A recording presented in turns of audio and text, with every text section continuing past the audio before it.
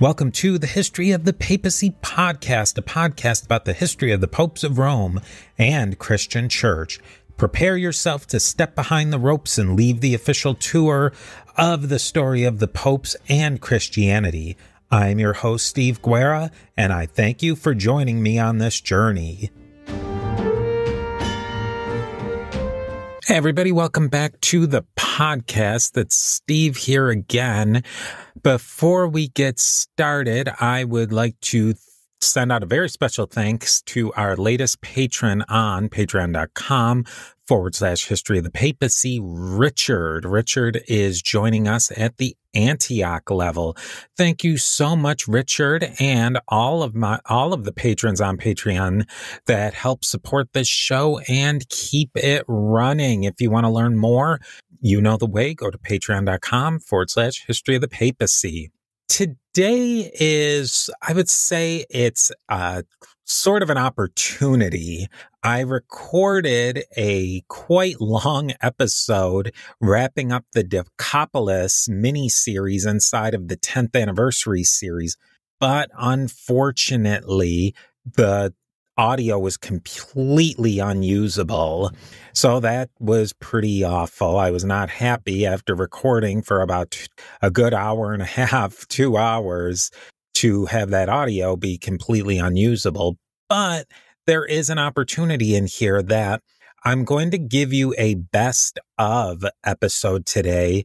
And I think that I'm enjoying doing some of these, what we might call reruns, because in the course of 10 years of podcasting, there's so much content and people jump in the first episode. Sometimes people jump in and out of series and they don't even see different new content. So I'm going to use this as an opportunity to give you some of the older content, sort of reintroduce you to it, to the old hats. Maybe you don't remember it. Maybe for the new people, it'll get you to try a new series. So this is the first episode from a series I called the Arian Century, and it was about 10 episodes 39 through 48, and I'll put links in the description for these episodes. In this series, we went back and looked at the history of Arianism. Arianism wasn't the first heresy in Christianity, but it was one of the most challenging, and it was really the first heresy that hit the church after the Edict of Milan and all of the things that made Christianity more livable, I guess you might say, more doable in the empire. So enjoy this episode. If you like this episode, tell a friend about the episode, tell a couple of friends, and go back and listen to those other ones. And then the series after that fits in really well because it shows where the church goes after all of that and after the big controversy of Arianism. If there's something inside of that series that you think you'd like to hear more about, let me know, and I would definitely be willing to jump back into that time period. It's one of my favorites, and that's why I'm reintroducing it to you. So I hope you enjoy, and on with episode 1, which is episode 39 of the series of the Arian Century.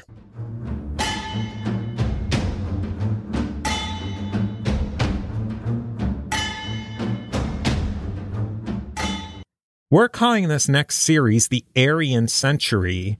Arianism, or at least some sort of Arianism, would be on the ascendancy among the highest echelons of the Roman government.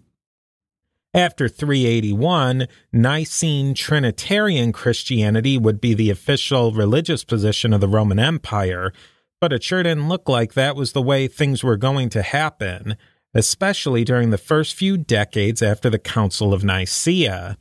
A betting man in the middle of the 4th century definitely would have put his money on the ultimate triumph of some sort of subordinationist, Arian if you will, theology coming out on top. The other theme that's going to come up all the time in this series is the growing ecclesiastical power of the popes of Rome. The Bishop of Rome always had a great deal of respect around the Christian world. His see was one of the 3 most important sees founded by Peter himself, and the city of Rome itself was obviously the center of the Roman world, less so, but still at least seemingly politically and culturally. That being said, the Bishop of Rome didn't have direct jurisdiction over anything more than his patriarchal see, which was large geographically, but did not cover every corner of the Roman Empire or Christendom. The power was that of first place of honor among the bishops. We're talking about a soft power up until the time of the Council of Nicaea. If the Pope of Rome wrote a letter, it carried weight because of the respect and honor given to the Bishop of Rome, not because he had any mechanism to enforce his will on other churches. Remember, we said each geographic area led by a major bishop was called a church. The bond that held all of these churches together was the belief that the other churches believed the right things and did things in the right way. That is why we say churches are in communion. These churches believed the communion, the most sacred ritual of Christianity, of other churches was valid. Maybe they differed on some practices, but that is what the synod or council system was for, to debate and discuss ideas in order to figure out what was correct and what was not. What we're going to see happen is that the ecclesiastical or religious powers of the popes are going to increase during this period. Researching this time period has changed my perspective on these issues. At first, I was always looking back from my vantage point in the 21st century. I was making comparisons and trying to tie together all the events of papal and Christian history to things that have happened in the modern day or at other times in the past.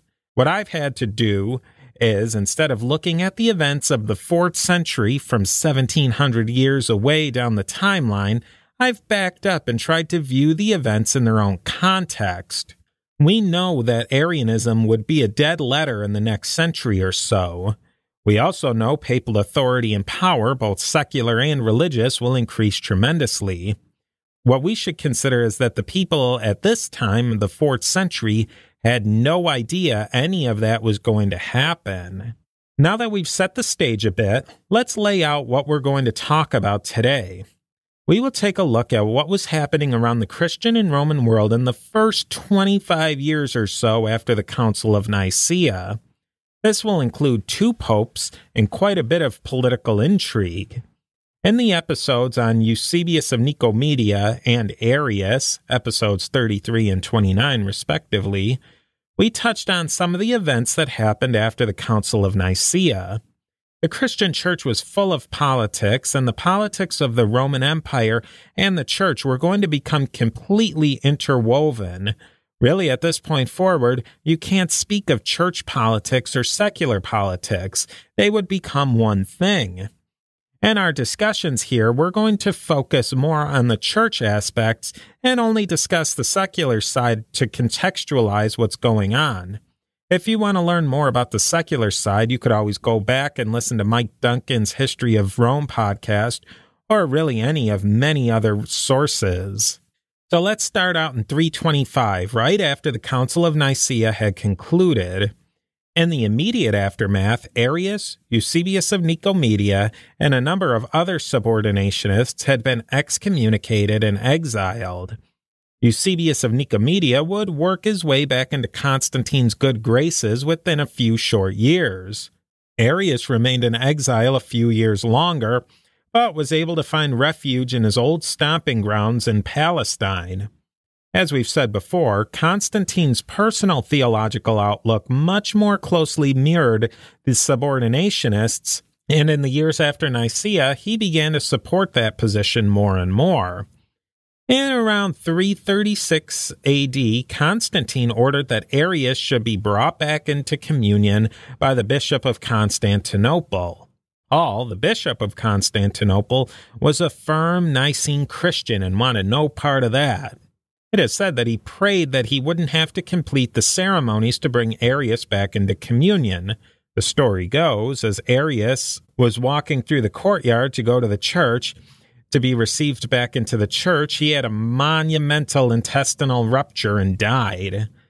Whether it was divine intervention or pure luck, Paul of Constantinople's bacon was saved, and he didn't have to bring Arius back into the fold. Now, that was in 336, approximately 11 years after the Council of Nicaea, but believe me, that was not a quiet decade by any means.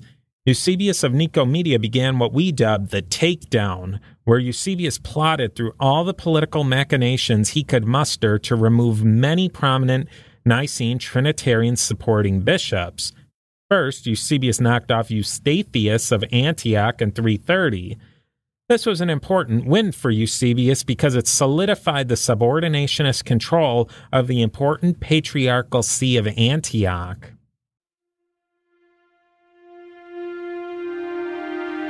Steve here. We are a member of the Parthenon Podcast Network, featuring great shows like Richard Lim's This American President and other great shows. Go to parthenonpodcast.com to learn more, and here is a quick word from our sponsors. As we're going to discover, the Synod of Antioch was going to be very important for Eusebius's plans. Back in Rome, Pope Sylvester was still alive and kicking all the way to 335 AD. Sylvester was one of the longest reigning popes of all time. His nearly 22 years sitting on the chair of St. Peter puts him solidly on the list of top 10 longest reigning popes. Even though Sylvester reigned for a long time, the records on his time as pope are extremely sketchy. Most of what has been attributed to Sylvester was based on later forgeries and legend. We did a whole show on him for episode 26. We included him in the anti-Nicene Pope series because even though he lived for at least a decade after the Council of Nicaea, it appears that Sylvester really didn't leave his mark on the events that happened after the council. That doesn't mean his story was uninteresting by any means. If you haven't had a chance, go back and take a listen to episode 26. Or if you have listened, go listen again. Pope Sylvester died at the very end of 335, and with only a few short weeks, the next pope was elected. Pope Mark had a very short reign of only 10 months. Don't worry too much about Mark. We'll be able to wrap up his story pretty quickly. The Liber Pontificalis says very little about him. Mark was born in Rome City, and that's really all we know about his biographical background. The most interesting thing about his papal reign is that Mark is traditionally credited as bestowing a pallium to the Bishop of Ostia.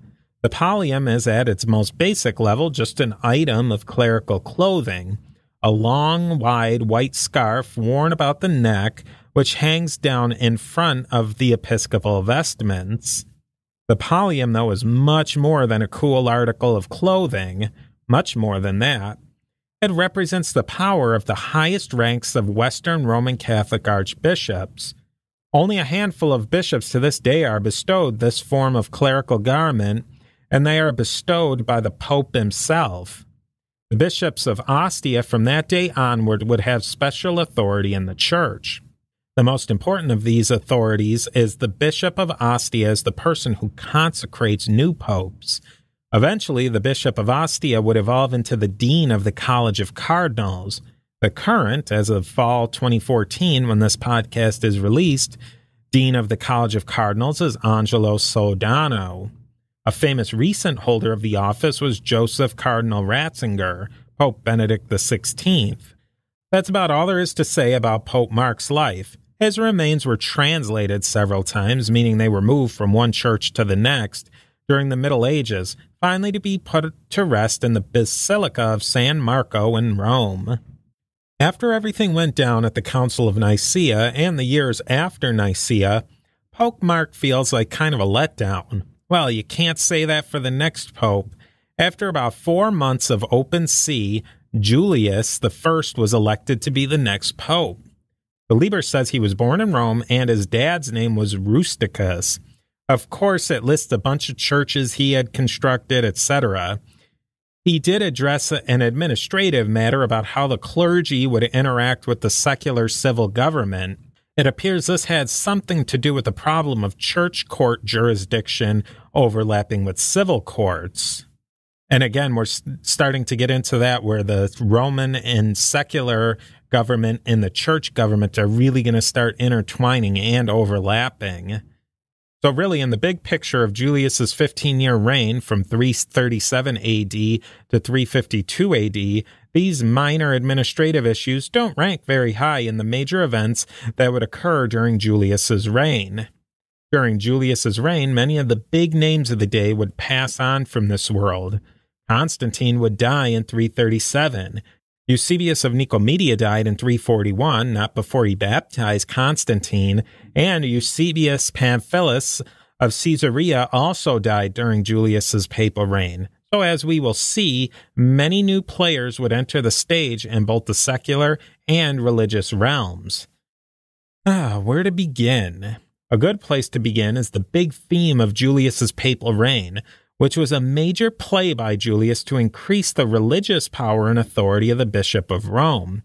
The Pope in Rome was the bishop of the city of Rome itself, but also metropolitan bishop or patriarch of the entire West. Let's recap what we're talking about with the West at that time. The Bishop of Rome's patriarchal territory was everything we would call the Western Roman Empire, Spain, North Africa, from Western Libya to the Atlantic Ocean, Britain, Gaul, the Balkans, Italy, and, interestingly, Greece. From early on, Rome and the other patriarchal sees had special powers and levels of respect over the other episcopal sees. No big deal. That was a tradition that went back almost to the beginning. Pope Julius really rattled a lot of cages, though, and got the whole ball rolling that the popes of Rome were a sort of court of last appeal in religious matters. Remember, don't look back and make judgments. Instead, place yourself in the middle of the 4th century and see what events look like from there. Nobody was talking papal supremacy over the entire church in every ecclesiastical matter, nor were the bishops and the Pope Julius talking about the Bishop of Rome having a universal authority over all other bishops. What Julius was saying was, because of the unique position of the bishops of Rome as both the main see of St. Peter and the metropolitan of the most important city in the empire, the See of Rome could judge controversies and other sees in the church. In a way, the See of Rome could act as an appeals court in religious matters from around Christendom. In just a minute, we'll get into how Julius developed this idea. But first, let's talk about power. Isn't that what everything comes down to? Power? The most important tool any bishop had to enforce his decisions over the people under his authority was the threat of excommunication.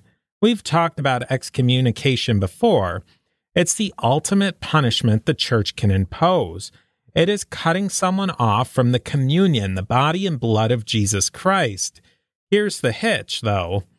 There was no ultimate or central authority to control who was in communion or who was out of communion. For example, the Church of Alexandria could excommunicate a clergyman or the member of the laity, but that person could go to Antioch and be accepted into communion there. The other episcopal see probably shouldn't take someone into communion who had been excommunicated by another church, but there wasn't a mechanism to deal with that. When Constantine came to town and brought Roman civil law to the party, that was a game changer. When someone was excommunicated, they could also be banished, or in later times put to death. Those are civil punishments, not ecclesiastical ones. Now, there are definite examples of theocracies where the lines between religious authority and secular authority are completely blurred. This was not the situation in the 4th century Roman Empire, though. The bishops were the religious authority, and Constantine was the civil authority. Constantine did put pressure on bishops at times to fulfill his wishes in the religious domain. Sometimes bishops did follow Constantine's lead. Oftentimes they did not. On the other hand, no bishop of anywhere was going to tell Constantine what to do. Constantine did what he wanted to do, and that was that. This is another reason why Constantine may have been more inclined toward the Arian position. The Arians were much more comfortable with an emperor being the ultimate authority, religious and secular, on earth. To the Arians, God was a much more remote character. The Nicene Trinitarian position was that God, through a completely equal Son, Jesus, and a Holy Spirit, was much more involved in the day-to-day business of the world. The Nicene group presented a very different view of how the state and religion fit into the grand scheme of things. Sure, the Nicene Trinitarians didn't believe in a separation of church and state like we do today, not by a long shot, but they did believe that the church operated in a different realm than the state, and the church had ultimate authority in its own realm. So keep all those opposing ideas in mind as we get back to Pope Julius and how he attempted to exercise Roman papal authority. The East was basically one gigantic roiling theological battlefield. Everyone was accusing everyone of calumny, blasphemy, and attempting to subvert the Nicene Creed. We're all pretty familiar with the issues at hand, but one thing to consider is that all sides, subordinationist, Orthodox, and the groups in between all felt they were holding up and defending the Creed of Nicaea. Eusebius of Nicomedia was a political animal, as much as he was a theological one, and I believe that he wanted Orthodox bishops out of their sees because it definitely bolstered his theological positions, but also every Orthodox bishop Eusebius of Nicomedia got bumped out further served to increase his political power. During the mid-330s AD, Eusebius convened a number of local synods at various cities in the East and was able to have a number of major bishops deposed and excommunicated. These bishops weren't going to take these depositions lying down, though. I'll refrain from bombarding you with all the names of the deposed bishops, but two of the most important bishops were Athanasius of Alexandria and Marcellus of Ancyra. So what were the charges laid against Marcellus of Ancyra and Athanasius of Alexandria anyways? Did Eusebius just cook up some BS complaints against these guys and then get them excommunicated through friendly synods? Well, in many ways, yes. Marcellus, Athanasius, and the other bishops who were deposed solidly and unapologetically supported the Orthodox party. That wasn't going to score them any points with Eusebius, but there were some other reasons for their depositions as well. We'll start with Marcellus first. The charge against Marcellus was that he was not a Trinitarian at all, but he went further and was a Sabellian. In other words, to Marcellus of Ancyra, the three parts of the Trinity were not actually three separate persons, but just one Godhead, which appeared to be three different persons by the viewer. The Eusebian party and the subordinationists in general's main argument against the Trinitarians was that they were Sabellians. If we consider Marcellus of Ancyra for a moment, we can see that the Eusebians may have had a point that he was a Sabellian. Other writers, including Trinitarians, thought that he may have been a Sabellian. Pope Julius and his bishops were going to come to their own conclusions on this charge. Athanasius of Alexandria is a different story altogether. As we progress, we are going to see Athanasius is going to be deposed and exiled so many times, his cathedral must have had revolving doors. The charges thrown against Athanasius had nothing much to do with theology and more to do with the fact that Athanasius rubbed seemingly everyone the wrong way. If you read writers like Charles Freeman, you'd think Athanasius was the biggest jerk of all times. Being unbending and not a team player was probably the biggest reason Athanasius was in scotch with the emperors and other prelates for his entire career.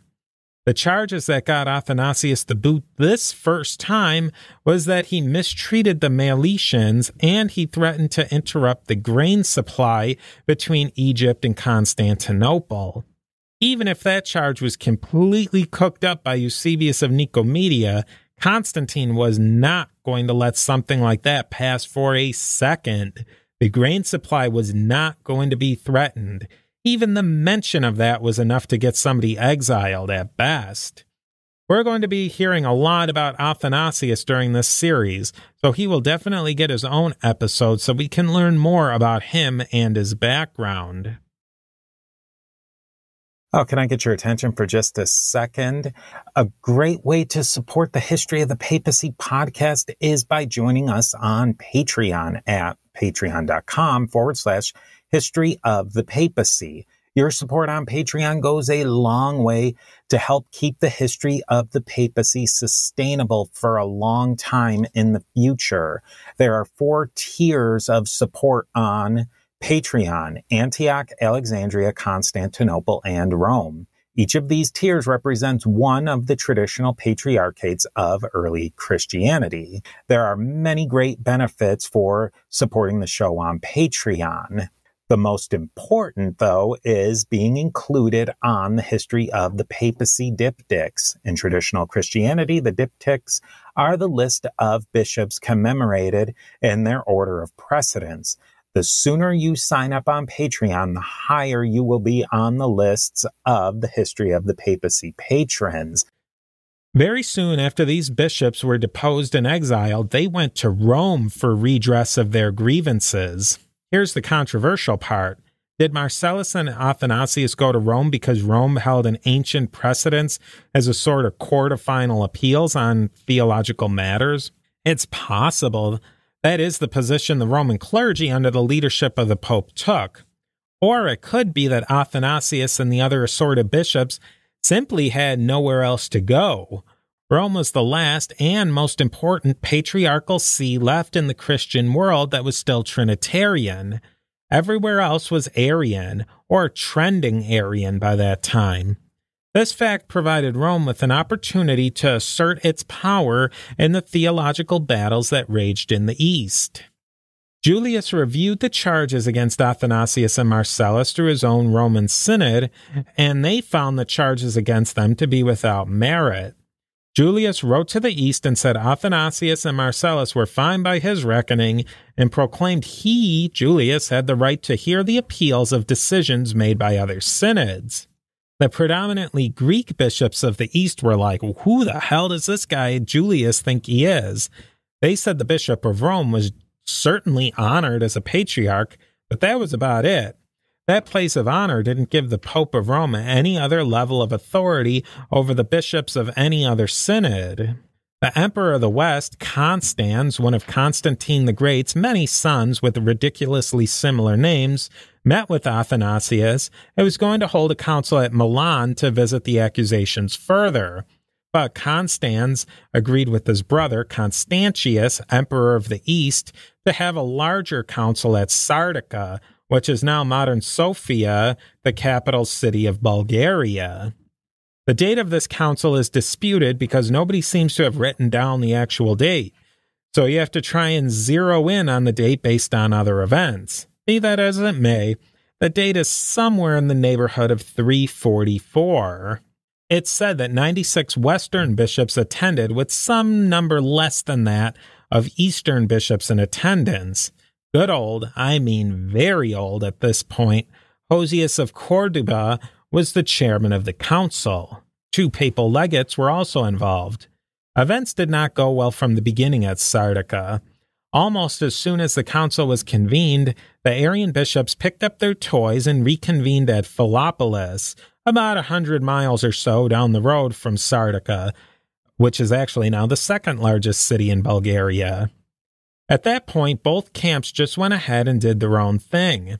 This was a complete train wreck and went against what the emperors Constans and Constantius were looking for out of the council.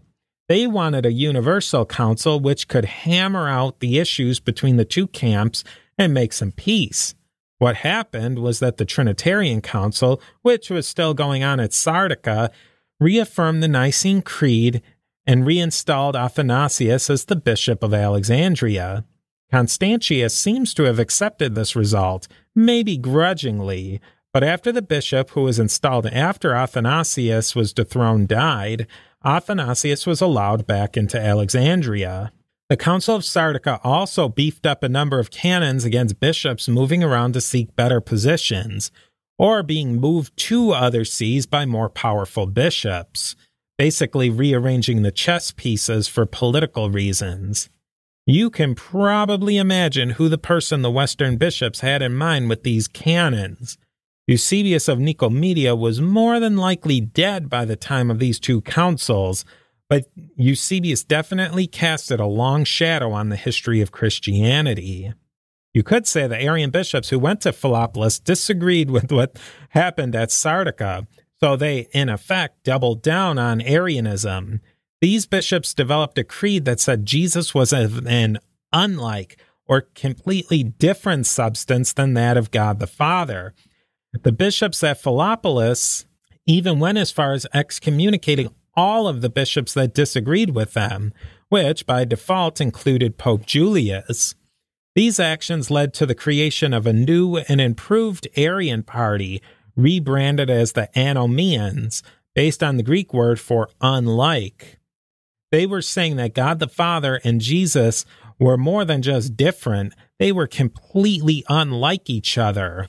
We'll be talking about this group a lot very soon.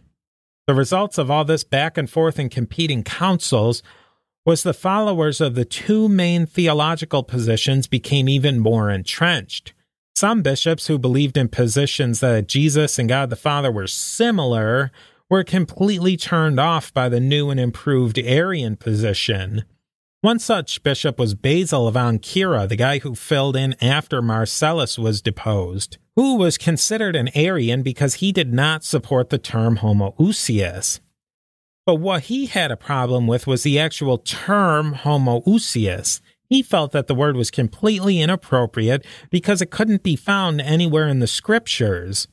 Basil's theological position that was Jesus and God the Father were similar, even very similar, but not exactly one in essence. This idea or theological position could have been a bridge between the warring factions. As we go on, we will see how the various factions, with a new set of leaders, evolve in the setting of a Roman Empire that was headed for a very rough end of the 4th and 5th centuries. Before we go, let us commemorate the Patreon patrons on the history of the papacy diptychs. We have, at the Alexandria level, Roberto, William B., Brian, Christina, Augustus, Judy, and Max. At the Constantinople level, we have Dapo, Paul, Justin, Lana, John, Steve, and Sean, who are all magnificent and reaching that ultimate power and prestige, that of the See of Rome. We have Peter the Great, Amma the Great, Geoffrey the Great, Frederick the Great, and Jim the Great. With that, I hope you've enjoyed this piece of the mosaic of the history of the popes of Rome and Christian Church.